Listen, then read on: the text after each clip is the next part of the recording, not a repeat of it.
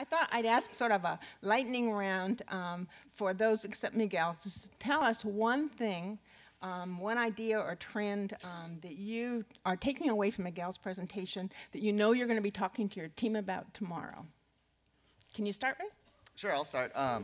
First and foremost, I'm going to start with the Curiosity Kits.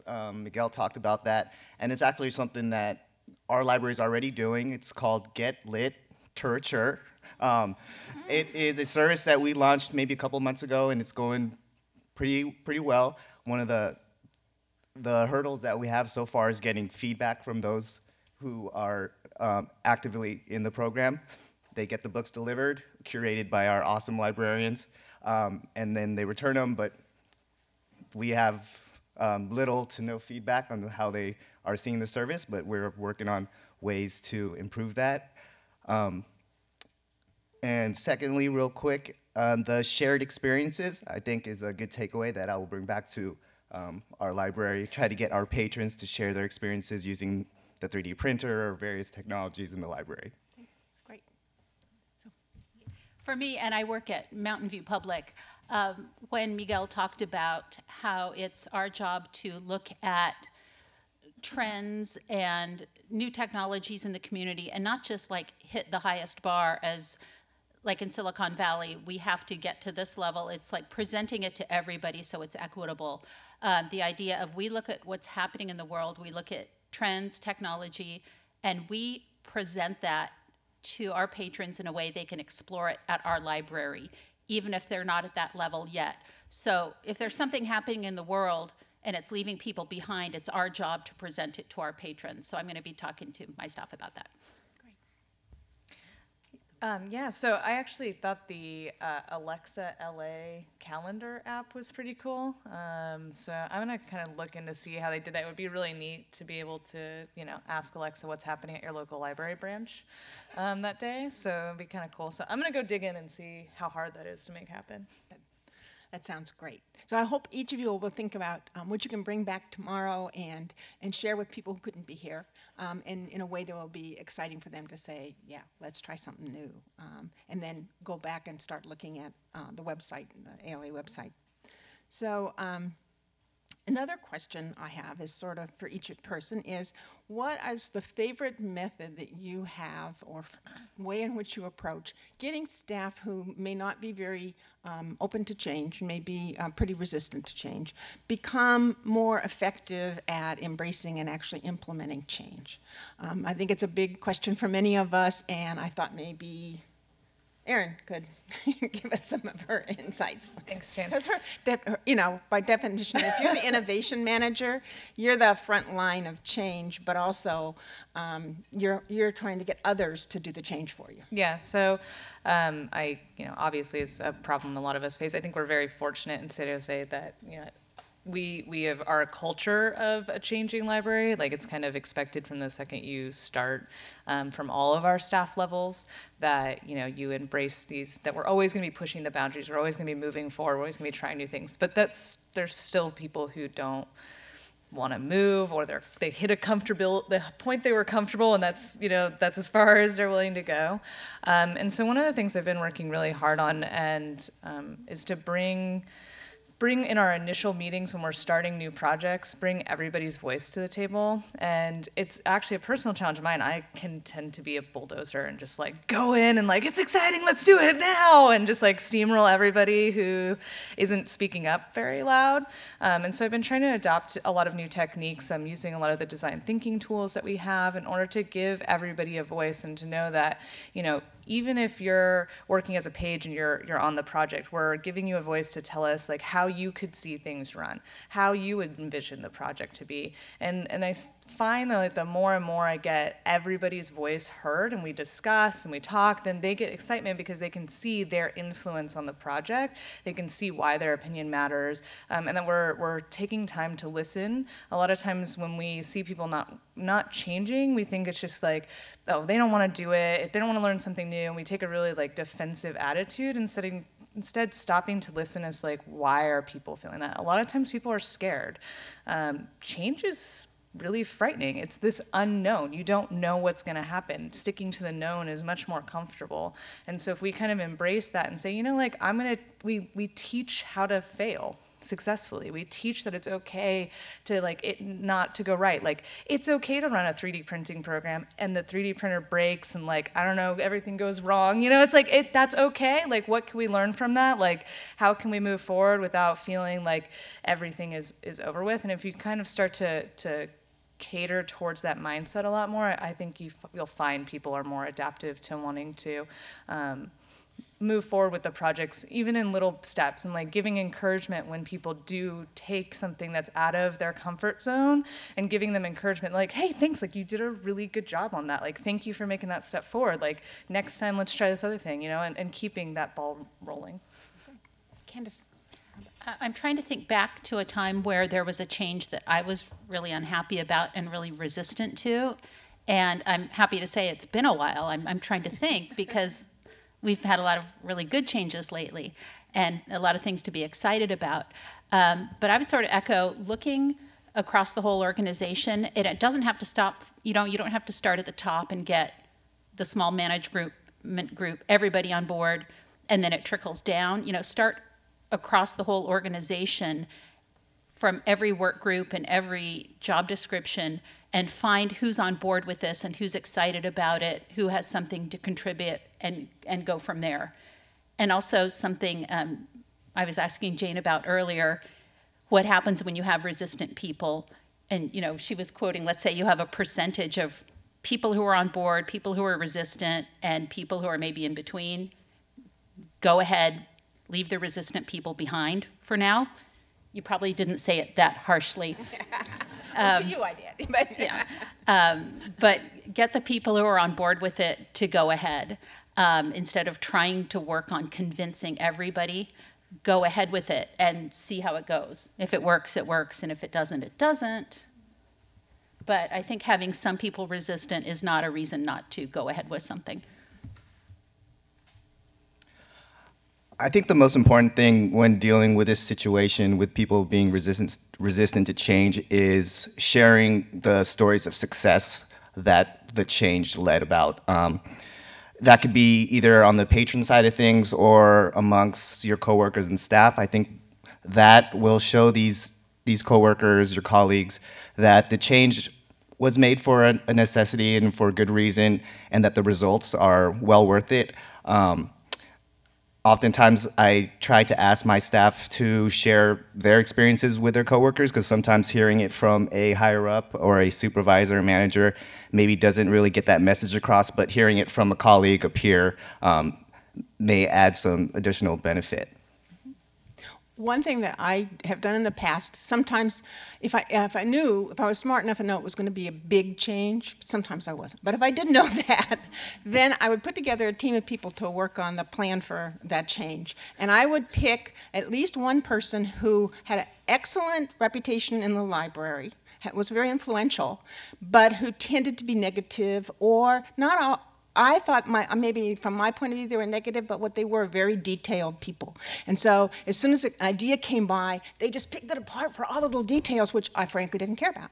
So, so what I did learn, though, is if I put those folks in the group and they became part of the group and part of the solution, they were off selling all those people to whom they were influential. So it's something to think about, understanding the dynamics and respecting the dynamics of your coworkers, too. So I was just talking with Miguel a little bit about, he was talking about autonomous cars. But it's not going to be just autonomous cars. It's going to be autonomous vehicles of all type. And the change that will happen is transformational to our whole society because it changes the whole way things are transported. When you look at how many trucks there are moving products around, you look at how many, I live in a condo building, how many different packages get delivered by how many different delivery companies into our building in a day. Pretty amazing. Look at all the meals that are being delivered to people's homes. Look at all the ways that we use transportation to keep our economy running. Imagine all those jobs are gone, and it's vehicles. Imagine that your library's parking lot is unnecessary because everything gets dropped off. nobody stays. Imagine that, if all those jobs are gone, will there be new ones, or will we actually switch to an economy where many people do not work and never work again? And then what does that mean for libraries? What does it mean for society, period? But for us, what would it mean? If, in fact, there are new kinds of jobs that come up, what's our role for adults who have lost their jobs in making something happen around that? So the more you think about it, you may, and I was happily thinking to myself, well, if I'm really lucky, by the time I have to give up driving, they'll have autonomous cars, and I won't have, Uber will come without a person in it. But I read the other day, and some of you may have seen it, that there's a senior citizens development, a big one in San Jose, way up in the hills, far away from everything. But it's a very large place. And they have just announced that they are going to have some autonomous cars to move their residents around just within the complex. And they're all by definition over the age of 55. We were laughing, maybe the early adopters will in fact be, people who are too old or too young to afford a car, one or the other. But that really made me think, what are you seeing as kind of the future impacts on our society and then therefore on our libraries within the next 10 to 15 years in the area of transportation changes? So we're going to let you start. So I think you just walked through, I think, one of those essential elements of futuring is trying to figure out from that trend or change that we see, what's the robust, realistic story that we can tell, which is a realistic vision of people being displaced from their employment opportunities, trying to figure that out and then insert ourselves into the library as librarians and information professionals into those scenarios. We can certainly look at it from the positives of, oh, maybe we can expand our building to cover the parking lot that's no longer necessary or something, but we also have to look at it from the negatives. I think we're starting to see more and more conversations around universal basic income, wherein those companies that introduce these types of technologies that displace significant amounts of workers would then be responsible through taxation or some other system to contribute into a basic income that's distributed to all citizens. It's kind of interesting because I think when we talk through that universal basic income, we think, oh, well, wouldn't librarians be like, wouldn't we be the recipients of a universal basic income, and so we wouldn't have to work anymore? But if you look at the scenarios around universal basic income, more and more they talk about people will have time to pursue their educational and informational pursuits, self-directed learning, leisure pursuits, and you're like, oh, we might be busier than ever if these significant portions of industry are displaced and they're given that sort of level of protection. The other thing that's interesting around autonomous cars, artificial intelligence, and algorithm-led industries is that there's more focus on the skills people will need to contend in such a market, and I think it reinforces many of the skills that libraries provide to people. Curiosity, question formulation, evaluation of resources, high-level dialogue and discourse. So what steps are we taking to really emphasize and perhaps reframe the traditional skills that we've always built through any one of a number of our programs so that people recognize their tangible benefits in a world where technology is displacing traditional repetitive skills in different workplaces? Erin, do you share some of the things you were saying about your inside knowledge about this field? Yeah, I mean, I was just saying earlier, my partner works in autonomous cars, so I, if inside the industry, it's coming even faster than I think a lot of people conceptualize it could possibly come. But Miguel hit like pretty much every point that I was speaking, as we were speaking earlier too. But I think another thing is to think about, the way our cities are going to be shaped and built, especially moving forward, especially new and growing cities. How will streets be laid out? How will, there'll be a lot more pedestrian walkways. There'll be a lot more opportunities. And I can tell you, I've been speaking to our city planners, they're already thinking about this sort of stuff. They're already thinking, 20, 30, 40 years down the road, how many parking lots do we need downtown? How is traffic going to move around the city? We should make sure we're part of that conversation and not an afterthought by our city planners. How do we leverage, people coming and walking a lot more places so that, we can be part of that whole community center where, people, there's the DMV, there's the city hall, there's the library, everybody comes, there's parks, there's, things all together, and how can we leverage those partnerships? And so starting to have those conversations with our elected officials or our city planners or any of that sort of stuff about how to make sure that the library is also, as more people have more time for information needs, and that's only, like, that's autonomous cars or not, that's always growing, like in the Western states especially, but like more people are having more free time to do stuff.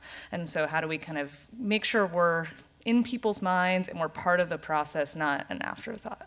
Right. Do you guys have anything to add? Just to tackle, or to add on what Erin said, yeah, how do we get involved in putting the library and its services in these autonomous vehicles, whether it's ebooks, whether it's language learning, any kind of databases? Because like Miguel said, with these autonomous cars comes this wealth of free time that people will have.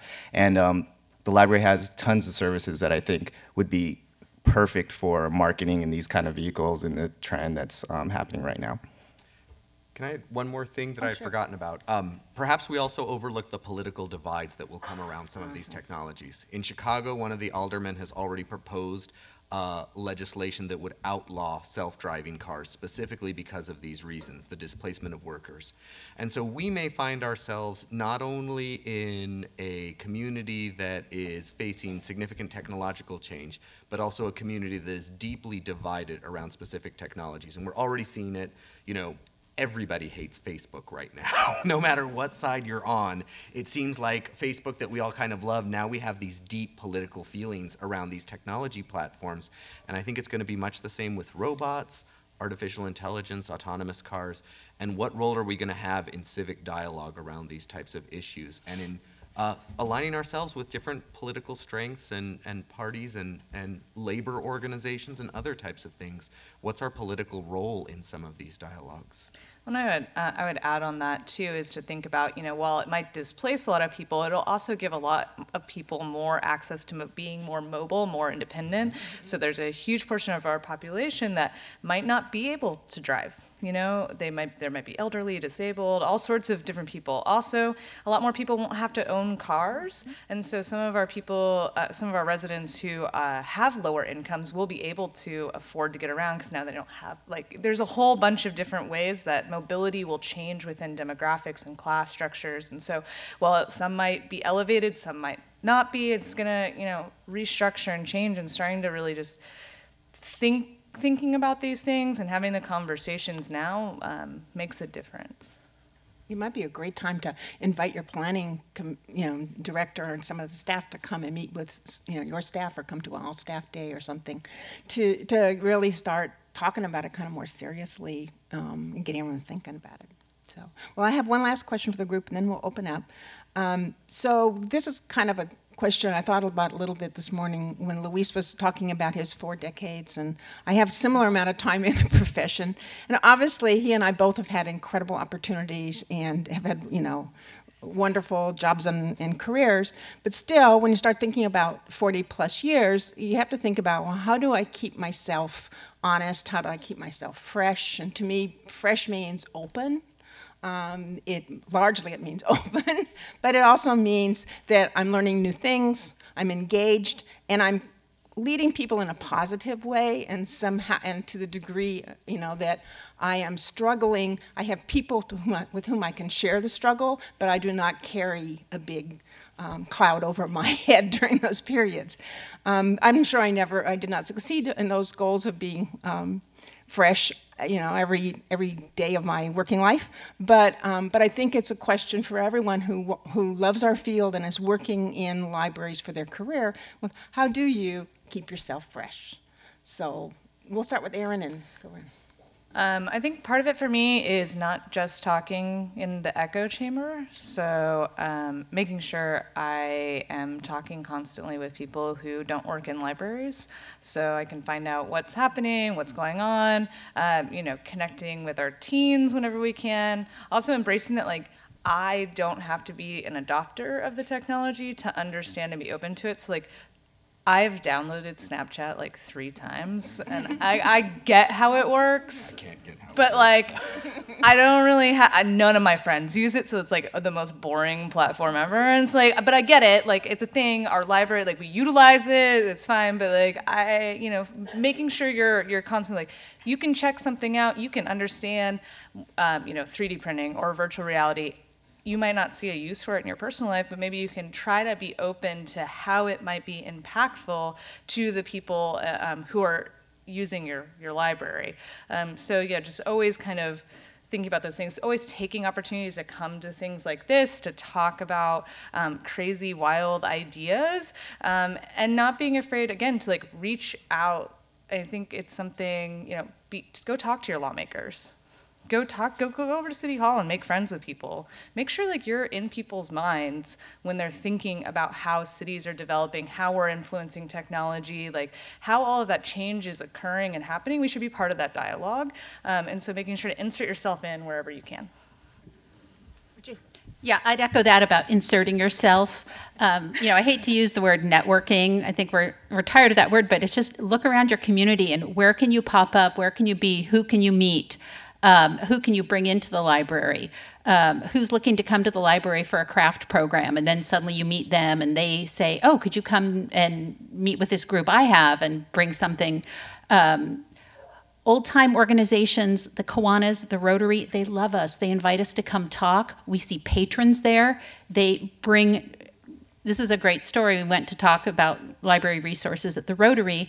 We saw patrons there, and we saw a patron who had met a young man at Language Swap and brought him to Rotary. Not necessarily to convert him to Rotary, but like, here's a civic group where you can meet people and speak English and learn a bit about our town. And it's like, it was a match made at the library. It was awesome.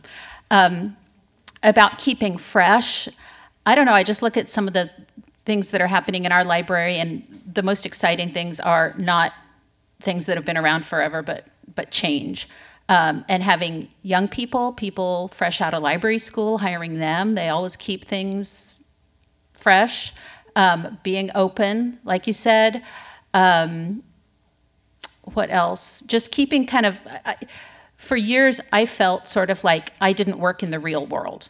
My friends who worked in tech companies or here or there, they worked in the real world, and I worked in this sort of alternate reality.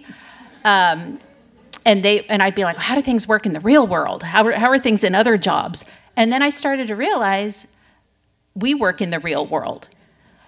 My friends who work in companies where they've seen the same 12 coworkers every single day of their lives for the last 20 years, I tell them things that happen at libraries. They're like, you're kidding, that's crazy. I never knew that happened. I said, that's my life every single day. We see a wide mix of people. We see new people. We see different segments of the community. And I feel so much more like I work in the real world than I have ever in the 27 years I've worked in libraries.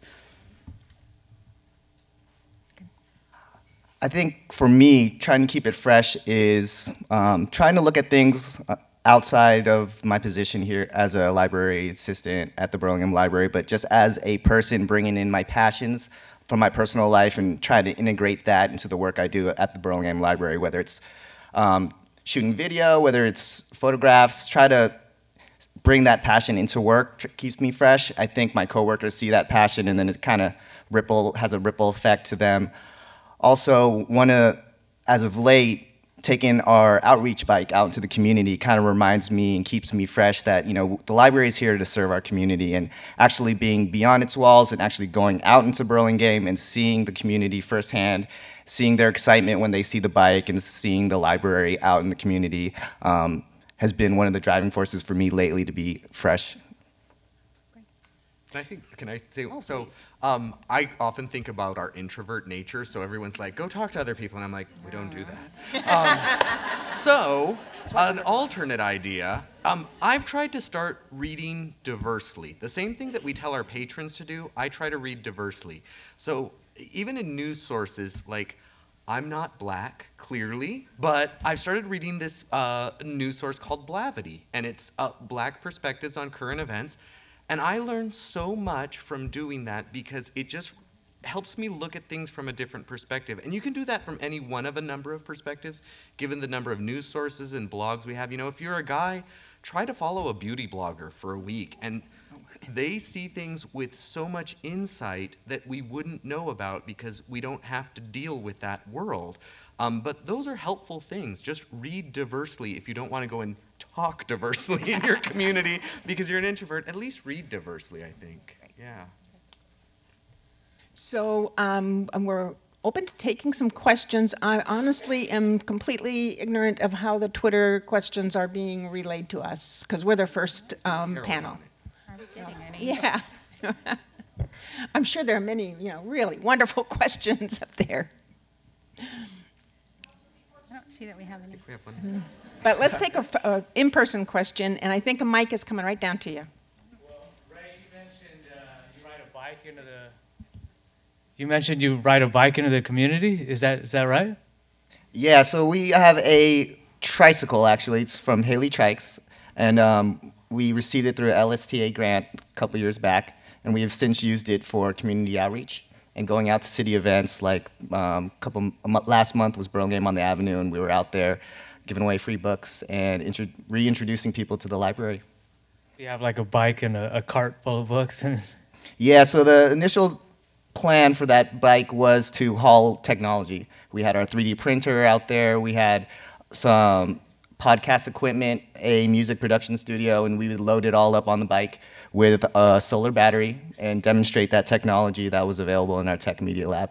It was quite heavy, but now we lighten the load a little bit and go out with specific purposes.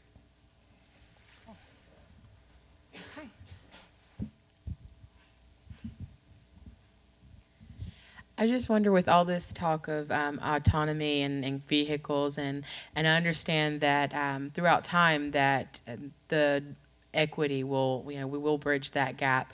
However, there is a huge gap from the haves and the have-nots. And I think that all of these things are wonderful. All of these things are great. But how is it that we get on board with the City Hall and we get on board with funding, especially with recovering economies like Vallejo in California? They've recently been bankrupt, and it's been an overhaul of working and growing and building that economy back up. So I guess I would like more insight on how that gap is filled. Go ahead. Don't believe that the equity bridge is it's not gonna get solved. I mean, I think we have to fundamentally believe that our economy is becoming less equal, not more equal. The income inequality gap is accelerating at a major pace. We need to be observant of the ways in which technology is also creating economies of superstars, wherein certain industries are dominated by a single brand, and they aggregate all of their jobs in one locale at the detriment of other startups, mom and pop organizations, whatever it may be. And so we're starting to see where it's those single economies of New York, San Francisco, Austin, and surrounding communities are going to be they're going to experience significant downturns, and they're going to hurt. The urbanization trend is really tough for us to understand. And so I think we have to be observant of that and start to figure out, where does the library fit into starting to create, for income inequality, one of the best solutions is to bring people of different economic backgrounds together in dialogue and force them to confront each other. We have certain activities that do that. Story time, summer reading programs, people of all different types. What's the next level of program that we develop to bring that type of thing? What's the economic development activities that we can engage in, even if it's not specific job skill creation, but other types of things that force people to confront each other in very real ways and understand their circumstances? And I would build off of what Miguel is saying, and that something that we're starting to look at exactly that on libraries are open and for everybody, right? But part of what we serve is this democratization, this making it so that there's more equality and access. I think sometimes that we try to be a little bit of too much of everything to everybody, and that we should start finding out ways that we can really focus our attention on the populations that need us the most, and then leveraging other economic communities in order to help us serve our, some of our communities that need that service. So a lot of ways we've been looking at is like, how can you engage, especially living here in Silicon Valley, how can we engage people who might not come into the library and don't honestly really like need us? They want us there, but they don't need us. How can we leverage their skill base to come into the library and utilize them as engaged volunteers in order to lead programming, to share their skills, to connect, to see how, to interact with a group of people that they might not ever interact with, and do exactly what Miguel is saying, to have these relationships being built instead of saying, well, our only volunteer opportunities are shelving books. Say like, what skill do you have that you could use to help out the rest of your community in order to make everybody their best possible selves? And that, has been a stumbling block for a lot of libraries to open up to say, we want programs done by people who are not us. And we will, set some standards, we will do things, but, you're the expert in those things, and we aren't. And so we want to use your expertise and open it. And that is a door many libraries have been very reluctant to step through. So one can hope, maybe. And I would say, you're talking about these communities that are, like Vallejo or something like that, that it's a challenge, but it's also an opportunity for the library to get involved with government on a local level, to start bringing in people to have those conversations, and especially in your neighborhoods. I was in Denmark at a library conference, and they had a great speaker of this guy in Canada who goes out into communities to leverage and give people the tools to become engaged, active citizens in their communities. So how can we teach people through the library by bringing in speakers and working with our elected officials and our city planners on developing policies for their neighborhoods? How can we get people to be involved in their communities at a very, very local, on their neighborhood block level? Like you can make, and once people see changes and learn the skills on how they can make those changes, then you can see more and more development happening. You can see a more engaged populace, and if the government or the local city government isn't available to do all of that sort of stuff, we can be a leveraging place to help teach people to get engaged. And I think it's sometimes termed high-low activities. I don't like that term. Maybe think about it as AZ type of activities. Storytime is an AZ. Everybody comes, no matter what their educational background, income level. There are very few things that do that. Food does it. I was not surprised when Philadelphia Free Library introduced their culinary kitchen, where community members can come in and they do programming around food, because it brings people from different perspectives together. Austin Public Library's New Central Library will have a demonstration kitchen in there. Sports teams do it. No matter your income level or education level, how long you've been in the US, how new of an immigrant you are, there's something about sports teams that also starts to bring people together.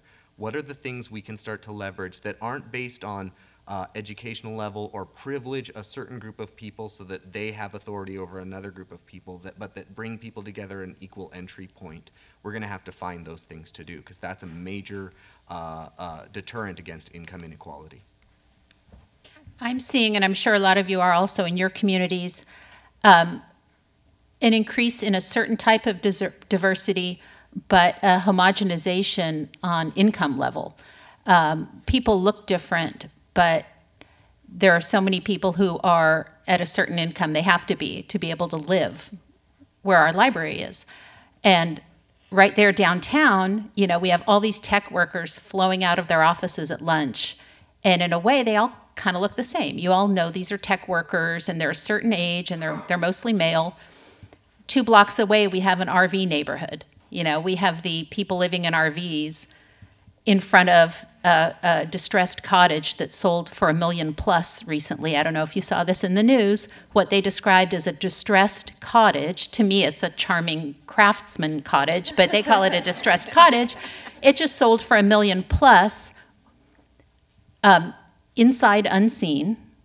So the seller stipulated you can't see what it looks like inside, and you get to let me live there for 7 years rent-free.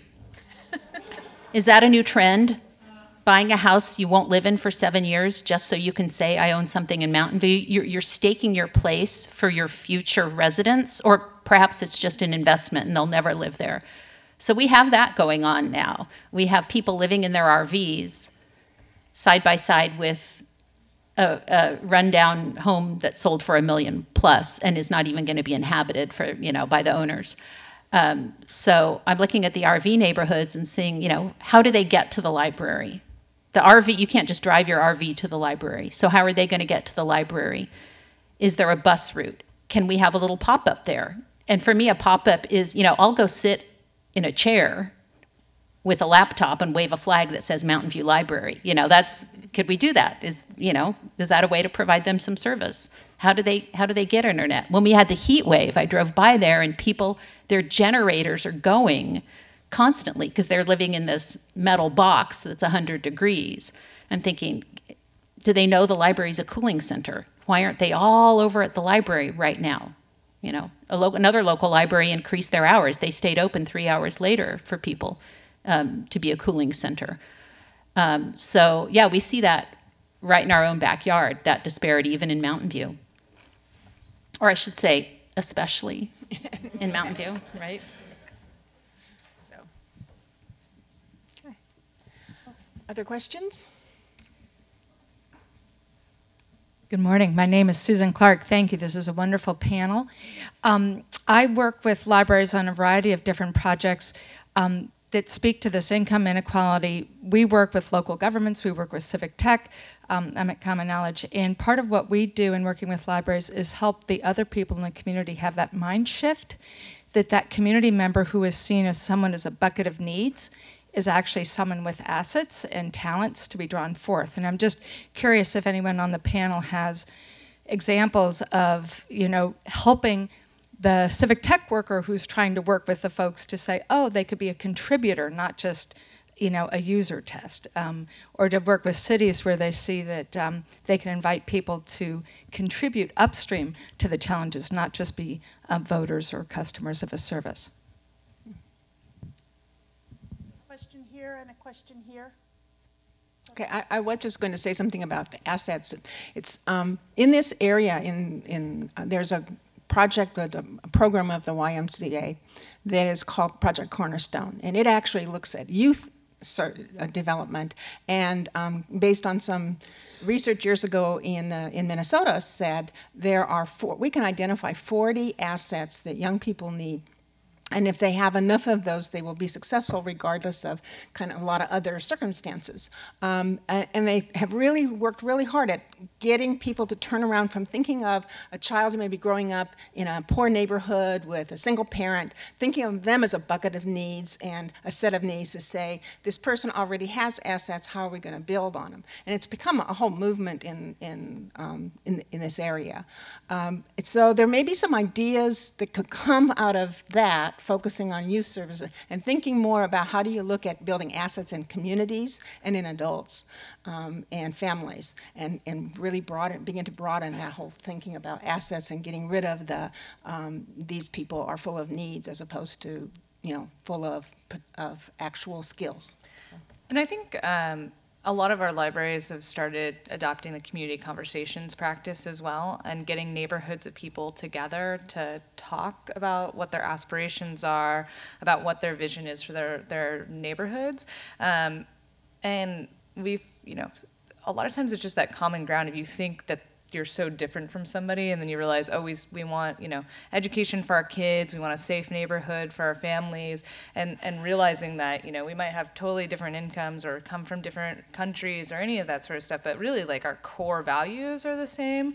And so starting, start taking people out of this, oh, it's a tech worker, it's a person who lives in an RV. It's no, we're both members of our same community, we're both here, and sharing that knowledge that you're gaining from your communities back out to the community is also, I think, really helpful to say, here's what our neighborhood goals are, here's what we're all coming to the table to do together, and how can we accomplish it together. And I just worry that we also need to be very careful about falling into a system where we think that people have assets that can be leveraged by the empowered within the system. There was a Guardian article a couple of weeks ago that talked about our coding education and about how technology firms have advocated making coding more accessible in schools and other people, so that, and the cover, the Guardian claimed that there was a cover that's being used that says it will allow younger people to acquire higher skilled and higher paying jobs. But The Guardian argued that economic systems dictate that if there are more people with these skills, that skill will actually become less valuable, and it feeds into a system wherein those technology firms now have greater access to cheap labor. And are we feeding into, like, have we thought critically about the systems that we're feeding into? And have we thought instead of, okay, these aren't assets that can be leveraged by someone else. These are assets that need to be empowered for the needs of the specific users, not so that they play into someone else's systems. Other questions? Great. Good morning, everybody. Morning. My name is Dr. Francis Adebola Wilson, and I work as a Senior Community Library Manager with the Contra Costa Library System. This is my question.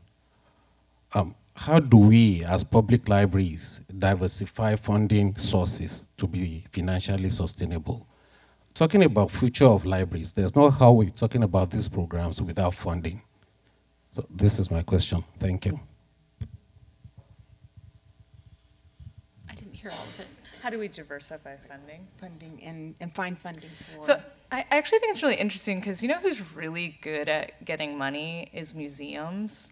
In a lot of ways, no, I mean, a lot of museum, but there's a lot of like fundraising that happens that doesn't happen within the library system. Like if you in theater, like I come from a theater background, and I did a lot of work in fundraising for theaters, and like people are not afraid to ask for money. Like it's just like it's part because the city is not paying for your theater. Like it's just not going to happen. And if you want to put on stuff, you'll go out there and you'll. NPR, like how often do you listen to fundraise? Like public radio is funded a little bit, but it's mostly done by you. And this methodology of like, or way of thinking that you are a member, you know, you get a special like privilege. You're not really getting any special privilege, but like you feel special. Like I donated, they gave me like a little, like I got a card, I got a thing, and like I'm not saying we should start asking people for money necessarily for their library cards. But maybe we should say, like, hey, your library card's free, but if you'd like to make a donation to the library, it helps other people, you know, get their library cards. It helps us to continue reaching out to more people. That, you know, we should look at how we go and ask people. I think there are some really great foundation groups and friends groups out there that do a good job at those sorts of things. I think we're in a library that has one that does that. But you know, not everybody does, and not everybody has a library that's big enough to do that. But you know, not being timid, I think it's hard, but it's hard to ask people for money. It is challenging, but I think if we are looking to diversify as being able to go to our local businesses, to be able to go to say, and you have to, sorry, I'm gonna backtrack a little bit, but you have to be able to tell your story in order to do this. So you have to be able to you have to be able to say why people are loving those books that are being checked out from your like kit. You have to be able to tell that story. You need to be able to tell it. We checked out 700 of those kits. Isn't that great? Mm-hmm. Who cares? But what matters is like we made huge change in these 3 people's lives. You know, these people got their high school diplomas from the library.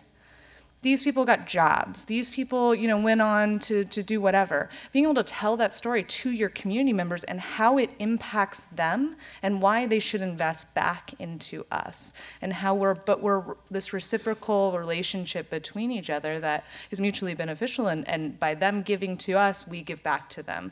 And going out there and just telling our story. And you know, we might not just need to be thinking a little differently and thinking, GoFundMe, I'm going to put together a program we'd like to do, a new service we'd like to do, and we're going to put it out there as a GoFundMe, and we'll see if there's interest and ability, instead of just give me $5 for my library.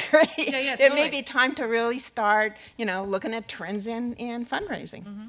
And I think, so I didn't know this when we embarked on it, but one of the interesting pieces of feedback I got around the trend work is that a lot of libraries come back and they say what we actually did with the trend work that ALA had done is they push those trends out into their community partners. Because, and this may not speak to funding, but it certainly speaks to advocacy and partnerships, which long tail have a funding element. But we need to use some of this trends work to change the language and value proposition of the libraries, of libraries, because Our potential partners, the people who have not approached us yet, have a very definitive idea about the work that we do. We need not to convince them of what we're doing. We need to change some of our language to better resonate with the specific interests that they have, so that drone developers recognize that our futures are linked together in a very real way, or the maker community realizes that we're linked together in a real way. You know, there's just opportunities for us not just to continue to articulate what we've always said, but to really try and be adaptive to the pursuits that other industries and sectors are making, and trying to show them how we're linked in that process. And I think that that has a potential long effect on advocacy and funding. The committee had brought up the idea of, in some cities, library services and community services being merged together and managed by one department head. And this brings up the question of, well, community services charges, you know, the rec program charges, should libraries charge? And I think a lot of us would say, no, of course not. Part of our brand is, you get this for free. I don't want to charge anybody even a nominal, you know, couple bucks for a library program. But community services do, because they're, I think, you know, they're offering expertise and like an ongoing class, and you're going to learn a skill. But do any of us want to charge for library services? So, but how do we get that money? Community services gets money. Well, and you might also reframe it a little bit too, is that money doesn't always mean cash. Right. And so how can we leverage those partnerships within the community? I think, you know, exactly what you're saying, like, make it not just like this blanket story you're telling everybody. It's how do we benefit each other? Mm-hmm. And we're starting to really, I really do that. When I'm going to the table to talk to a partner, I don't do it as, you know, poor Annie, like, oh God, we have to say yes to everybody. Like, no, how do we benefit each other? And we have that conversation, like, here's what we can offer, like, what can you offer us? And like, let's talk about that. Like, are we a good fit for each other? And maybe they're bringing in people to run programming for free in the library. Well, that takes off my staff time. That is money. That's money right there. You know, our staff are able to go do other things. We have this great volunteer who's in our community partnership. And so, you know, reframing it that way too, but being specific when you talk to people. There's an ask. Yeah, there's an ask that you have. And it's okay to say no if it doesn't fit within what you are trying to do in your library. Go ahead. Hi, I'm Mark Estes. I'm the director of the Alameda County Law Library. Comment first, it may be wise for us to charge something, because if it's free, it is often valued at zero. Mm-hmm.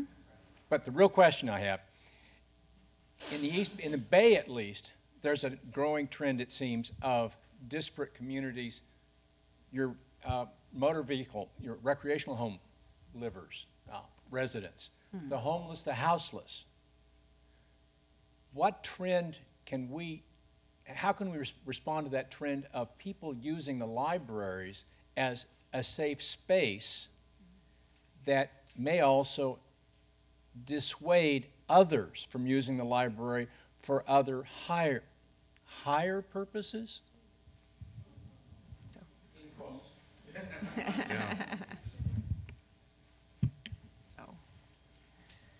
Well, I think that's actually, in some communities, very much on the table as a part of kind of the way that we are kind of socially and otherwise so divided, is that can become kind of a firestorm area where people can say, I'm not going to bring my children to the library if they have to walk by people who are stoned and are shooting up in public.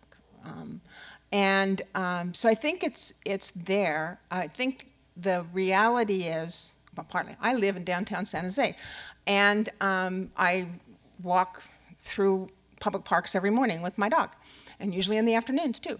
There are regulars in every storefront that I walk by, most of whom I kind of know. You know, they know my dog anyway. So I am not personally afraid of homeless people. I think there are many people who are. The question kind of gets to be, how do we, you know, begin to figure out a way to get a lot of people less afraid than they are, and also ourselves and our staffs able to effectively deal with the different uses people have in the library. Some of the things that homeless people do in libraries are completely acceptable. Shooting up medication in the bathroom might not fall into that category. But many other things that people do in libraries do. And I think some of it is, a lot of it is, how do we handle those situations? How do we, answer to folks who are complaining that, that's not what their tax dollars are going for? And again, to some degree, it comes back to our values, which can put us on the defensive. And I think a lot of people are on the defensive right now, as if it was a library-specific problem, which is pretty amazing to think that people think that in today. Yeah, I often wonder why we've burdened ourselves with solving systemic societal problems. And it is, I mean, we do it, I think, because we're responsible professionals and we're committed to our communities. But one of the early trends that we started to take note of was a collective impact model of change that a lot of social innovators are starting to look at, that you address hunger and homelessness not as an isolated institution or system, that you really start to look at who else in your community is aligned around these issues, and how do you line up the best elements that you contribute to that solution with other people's best elements to create a more holistic response. I think for libraries, then, some of what we have to do as we try to align those institutions to better serve and address issues of homelessness, poverty, or hunger, is also to make it clear to our administrators, city councils, county administrators, however it may be, how the long-term effects of changes that are made have direct effect on the library. So I was talking to Los Angeles County Public Library, and they had their city manager at the table, and they talked about how the closure of one shelter in a particular community had ramifications across 3 branches, and it overwhelmed services at that. And I don't know that that city or county manager had thought through the full implications and domino effect that starts to happen. In Chicago, the chief of police has started to recognize that their prison population is overwhelmed, not with people who have committed criminal offenses, but with individuals who have mental health issues. And so unfortunately, he's had to advocate to the mayor of the interlinking connection between cuts to mental health services and public health services and its long-term ramifications on the prison population, et cetera. Is trying to connect those dots for people so that they understand that it's not our problem, it's a whole community's problem, and there's lots of elements to it. And frankly, a lot of our communities are not dealing with it at all well. There really isn't a holistic approach. There's just a lot of research going on, in fact, about what to do, and a lot of it is a hangover from the recession, where lots of people never got jobs back. And so I think that's part of it, is we need to get people, without being defensive, to think about this is indicative of a big problem. There was a Yelp review of this library saying, "Hey, it's a great homeless shelter, ha, ha, ha." It's like, well... Really? That's because there is no homeless shelter in the community. Yeah. That's because there's no idea. Yeah. That's the reason, because you can't find the Yelp review for the community homeless shelter, because there isn't one. Yeah, There's exactly. no daytime place. I mean, I think that's... We don't have one. I know we're getting ready to close real quick. It's a tricky balancing game. And I think especially for those patrons who do come in all the time, who are not experiencing homelessness, and a lot of your patrons are, especially in this area, might be experiencing homelessness and you not know about it. Oh, yeah. That's the primary. Most of those people don't even know. They're living in their cars, or I think 1 in 3 kids is living in a car, or living on an aunt's couch or something like that. But being able to just, when somebody complains to you about something that's going on, think of it not as a challenge, but as an opportunity to educate, to connect with the person, to introduce them that these are human beings too. They have a story, they have a life, that we're, and what the library is really here for. Are we kind of... this is the only place that these people have to go. How can we as a community together, you don't want to see people in the library who are homeless, great, well then how can we work together to set up some homeless housing or to help people get onto a path towards success. And maybe they will just continue to come. You know, it's just like, it's an opportunity. Let's look at these as opportunities instead of getting, so like, I'm always quick to like, no, they're allowed, and, you know, like but we have to listen, we have to address everybody's concerns and try to humanize, like just try to humanize as often as you can. So like, you know, yes, you know, he might smell today, but his name is Paul. And, you know, he lost his job, and, you know, we're trying to help Paul as often as we can too. We'll make sure, you know, next time he's, you know, we'll set him up with a shower or something, but, you know, thank you. And just tell your story to your community, especially those people who are frequent customers who come in, who might be influenced by or impacted by other populations. Great. Thank you to our panel. We're going to break for lunch and plan on coming back at 1 o'clock.